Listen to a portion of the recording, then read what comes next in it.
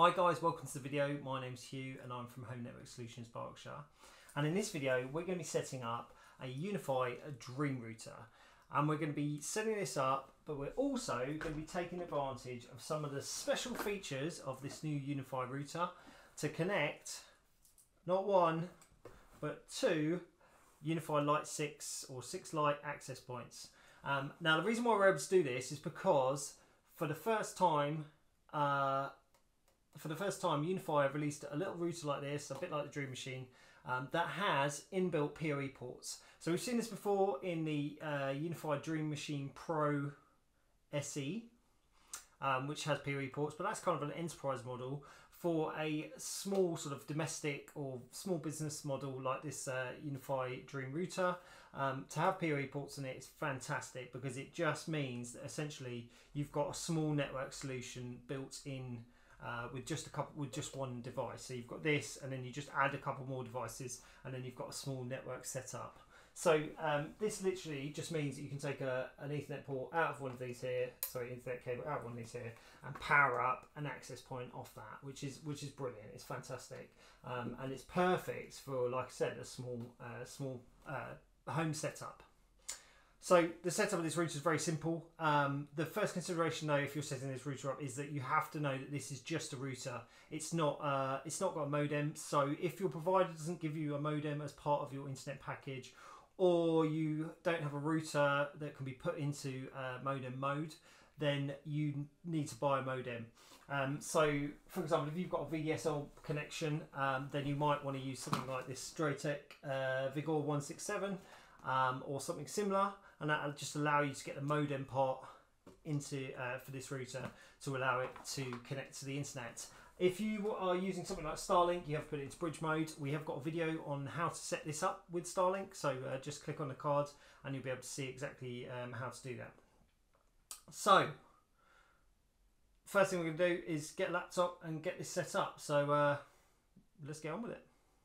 Okay guys, so now we come to the setup. So I'm using a laptop here. I've got a hardwired connection straight into port 1 of the Dream Router, and I'm just open a browser window here.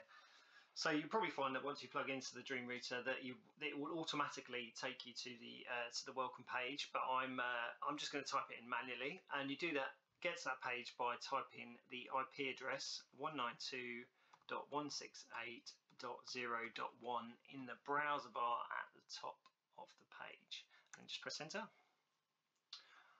and that'll take you into the opening page and the beginning setup of the UDR.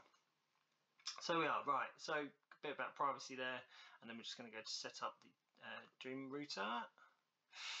Now it's going to look for an internet connection. Now it should find an internet connection. We've got this plugged into a Virgin Media router.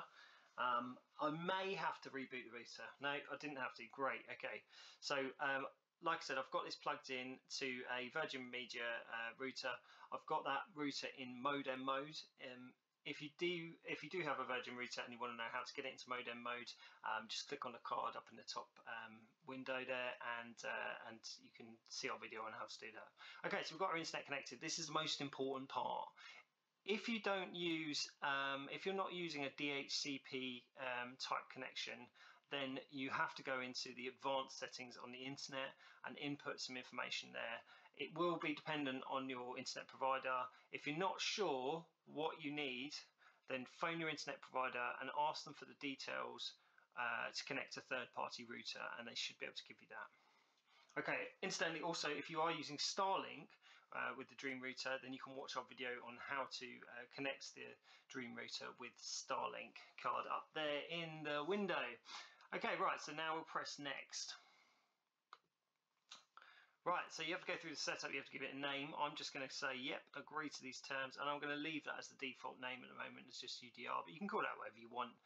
It just helps you remember it. If you're managing multiple sites, or you've got multiple routers, etc., like different locations, then you can just put in, you know, something that's going to help you remember it. Right, and then just select this part. Not sure entirely why you need to do that, and then you can sign in. So it says sign into ui.com account. That's basically just your Unifi Ubiquiti account. It covers all of the Ubiquiti products. I would definitely recommend setting up an account if you don't have one. because it allows you to have remote access through the apps, etc. And it means that you can pretty much sign in from anywhere into the router and see what's going on. So definitely very useful. If you do have an account, literally just put your details in. If you don't have an account, then obviously just create an account here. So I'm just going to put my details in.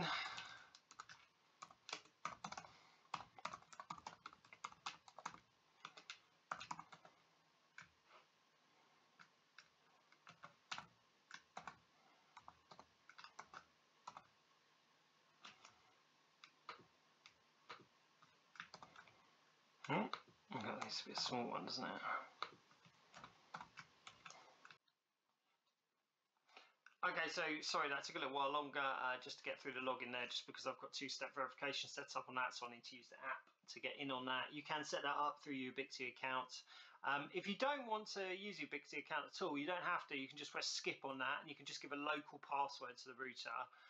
The sort of disadvantage of that is that you can't then do anything remotely. It's all going to be local access only. But you can come back and set up that account later if you want to, if you just want to get through it. Okay, so now it's going to ask for an update schedule. You can change this from daily if you want. Normally it's just better just to leave it like this. Sometimes Ubiquiti releases an update that plays havoc, but generally speaking things seem to run pretty smoothly. If you're really worried about that, then you can maybe change this so you're not going to get those updates daily. Right, so go to next. Okay, so now this is just going to give you your Wi-Fi details, so we'll just call that Wi-Fi, and we'll just give it passwords. Just something nice and simple, just to get us going. So that's that's going to be the same Wi-Fi password and username for all of your network. So make sure that you put in something that you want to use there. You can always change this at a later date. Right, so this is just asking you basically whether or not you want to send your diagnosis. Why not help them out? Send that over, and then basically it's just going to start testing your internet, see how quick it is, see what speeds we're working with, and that kind of sets the base. So you can see here we've got quite a quick connection. Should actually be quicker than that. It's a little bit slow.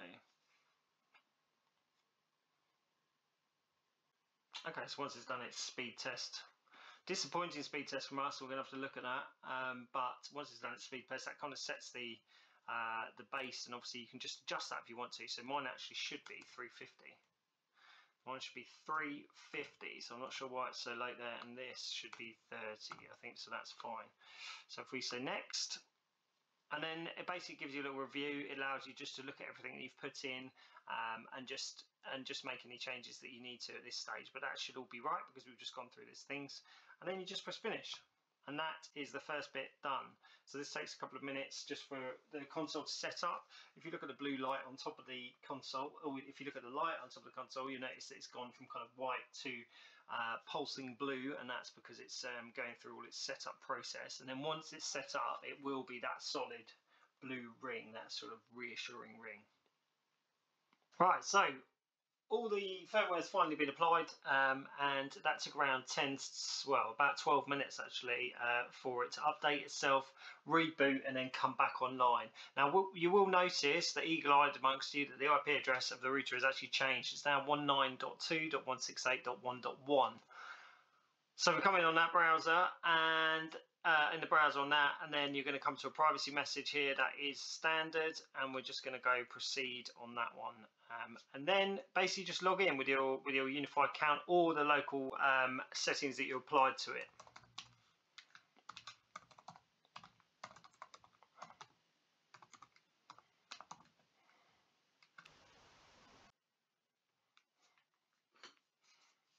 Okay, so now we come into the login page, into the sort of home page, and you'll see straight away, because we've got those Lite 6s plugged into the PoE ports on the router, that we've got devices ready to add straight away. So they've just popped up here, so we can literally just jump on those and just press add before we do anything else. So let's just do that, add that.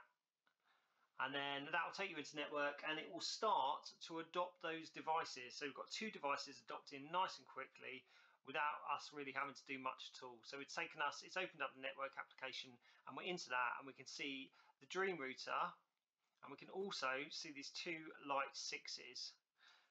That'll take a few minutes. They're going to go through their process as well. They're going to update and they're going to, adopt, and then we're going to update. So in the meantime, we can start to look at some of the other things that we want to focus on here. So we've already set up the Wi-Fi. So the Wi-Fi is set up as part of the process. We don't have to do too much on there.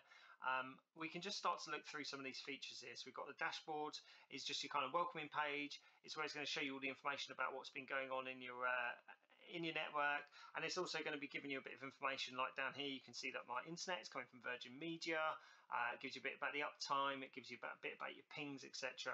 And also just your whole network interface is here. This is where you come into, and it gives you lots and lots of information. So this will be your sort of first place to come into when you start really using this system. Topology just basically gives you an idea of what your setup is here. So obviously we've got the UDR running at the head of our network, and then we've got the two Lite 6s which are connected to the UDR. And I believe that once they are online, that there should be a line between those and the UDR, but we'll find out shortly. So then we can go back to Unifi devices. You can see these are still updating. If you add any more Unifi devices to network, this is where they're going to pop up. If they don't automatically come up in that window on the right hand side to say add devices, then you can come in here and you can manually adopt them. And this gives you a bit of information about them, what their IP address is, what model they are. And it'll also tell you any kind of issues, like if it's like a wireless connection or if it's only getting 100 megs, etc. Then you'll get the information from here. Right, so client devices just tells you what devices are connected to your network, and their IP addresses and the experience that they're having in terms of their network connectivity. Statistics just gives you a bit of information about your usage, and you can get all sorts of stuff from here.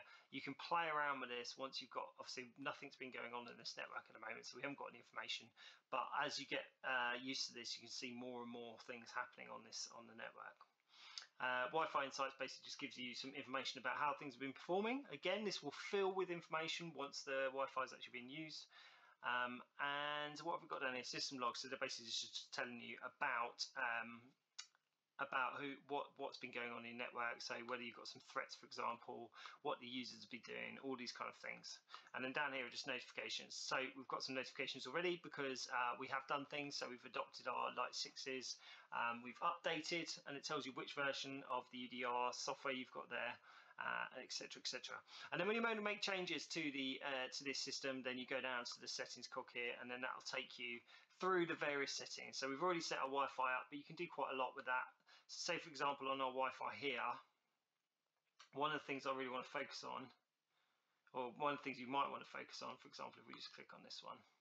So we click on the Wi-Fi we set up, so it's already happened as standard. We know we've got a mixed channel, so it's got 2.4 and 5 gigahertz.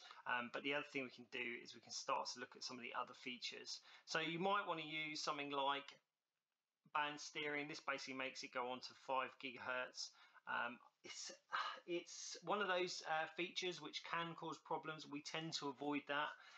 You can also add a profile to the bandwidth on the Wi-Fi.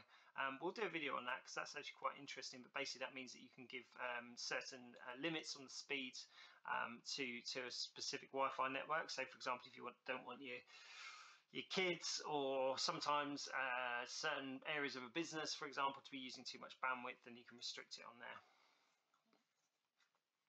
But one of the things that I'm really interested in at the moment is the security type, because we are going into a new era where we've got WPA3 is the highest form of security, but some devices can't handle WPA3. So what we do normally is, well, sorry, it's WPA3 here, that's enterprise. WPA3 over here. So what we do normally is we do a mix. So we're going to do a mix of WPA2 and WPA3. Not all devices will be capable of this. Some of the older devices may not be able to do this, but the new devices, these Wi-Fi 6 will be able to.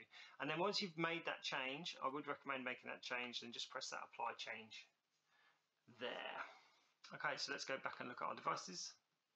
And we're still getting ready. So we've applied all those updates. Oh, sorry, tell a lie, that's just because I've made a change to the Wi-Fi. So all devices online.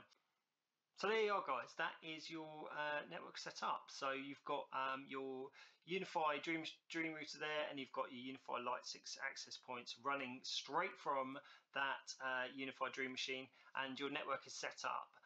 We're not going to do any more kind of tweaking of this. There's plenty of configuration you can do on the Unifi, but at the moment this is just a very simple setup, and as you saw, it just took a few minutes to get us up and running. Okay guys, so that was that. We've set up the Dream Router, we put the access points in, you saw how simple it is. It's a very quick setup. If you've got any questions, please do put them in the comments below. If you want us to show you anything else, then let us know. Please do subscribe to the channel, please like the video, etc, etc. Thanks very much. Bye.